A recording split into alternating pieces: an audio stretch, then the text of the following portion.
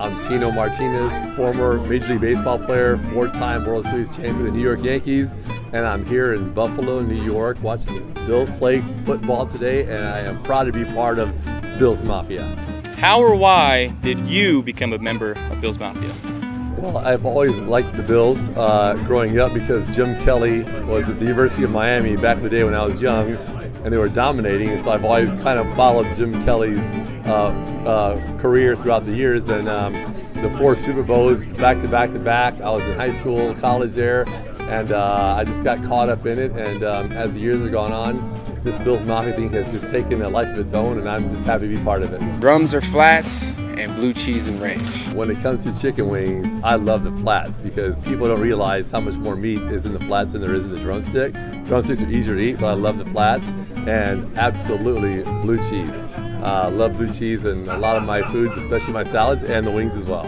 What is the weirdest thing you own? Okay, the weirdest thing, I wouldn't call it weird, but probably one of the oldest things I've owned is when we were dating in college in 1986. My wife bought me a Hugo Boss denim button-down shirt way back in the day we were dating, and I still have it to this day, 35 years later, 40 years later. I still have it, and it's one of those things I will not get rid of.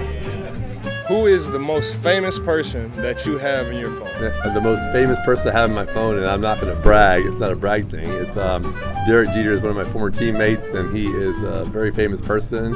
And I also have, because of Derek Jeter, I have Michael Jordan in my phone as well. And I never call him, but if I ever need to text him, I would do it. But it doesn't get any better than that. What are you most passionate about in your profession? Playing baseball for 16 years in the big leagues and major leagues, and having won 4 World Series with the New York Yankees, I've always been passionate about playing my best and winning championships. I didn't expect that in my entire life that would happen, to win 4 World Series championships. But working hard and being passionate about baseball was my dream, and I achieved that. But now that I'm retired, I'm really passionate in golf, and I'm trying to figure that out. It's really tough, but it's my new passion. If you're given a chance to go anywhere in the past, where would you go? Or where would you show? If I had to go back into my past again, I would love to go back to college. I would love to be in college again at 21 years old, 22 years old, and really relive that again, because that was really so much fun, part of my life that I enjoyed to death, and I would love to do that one more time. Just give me one more year of college.